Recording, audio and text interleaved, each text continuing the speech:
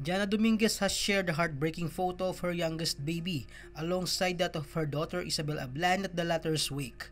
She revealed that her youngest was born on the day that Yzabel joined her creator.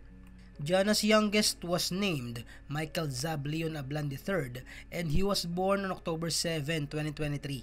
In a separate post, Janna shared a photo of the wake of Yzabel.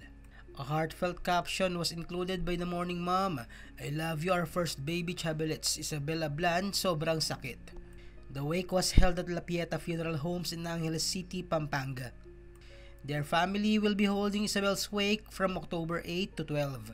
Janna made a sad announcement concerning the passing of her daughter, Yzabel, on IG. She took to social media to share the sad news, informing people of the dates of the wake. As per Janna, their daughter has touched so many lives and that she has been an inspiration to a lot of people. She also invited those who would like to pay their last respects to their daughter, saying that it will surely mean a lot for Yza. She shared more details about the sudden passing of Yzabel. The girl succumbed to a sudden heart failure and lung infection. According to Janna, Yzabel had been hesitant to burden others with her health concerns, choosing to keep her feelings to herself. Yzabel was at her condominium in Manila when she began experiencing severe breathing difficulties.